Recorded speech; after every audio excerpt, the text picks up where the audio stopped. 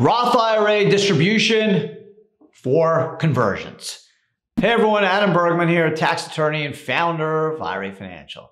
Today's video, I'm going to explain to you how the Roth IRA distribution rules work if you do a Roth conversion.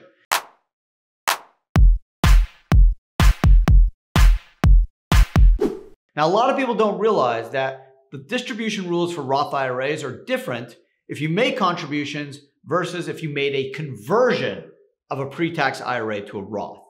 On the contribution side, if you make a Roth IRA contribution today, you can pull the money out tomorrow, tax-free, penalty-free, no problem.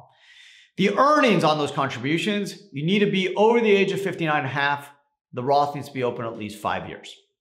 When you do a Roth conversion, meaning you take a pre-tax IRA and you convert it to Roth, the determination of what you can pull out in some cases and almost always depends on your age. So if you're under the age of 59 and a half and you do a Roth conversion, the amount you convert, you can't just pull out. You have to wait till you're 59 and a half to be able to pull the converted amount out.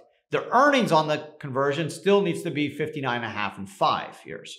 If you're over 59 and a half and you do a Roth conversion, you can pull the amount you convert out the next day, but the earnings are still subject to the 59 and a half and the 5 years.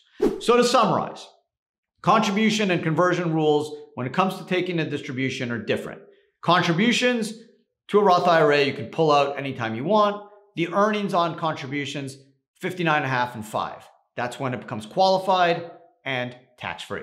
If you do a conversion and you're under the age of 59 and a half, you have to wait till you're 59 and a half to pull the converted amount out. Whereas if you're over 59 and a half, you can pull what you converted out at any point, tax-free. The earnings in both cases, 59 and a half and 5 years. If you want to learn more about how to do a self-directed IRA Roth conversion or just how the rules really work, because they are somewhat confusing, let us know. We literally wrote the book on the self-directed Roth IRA.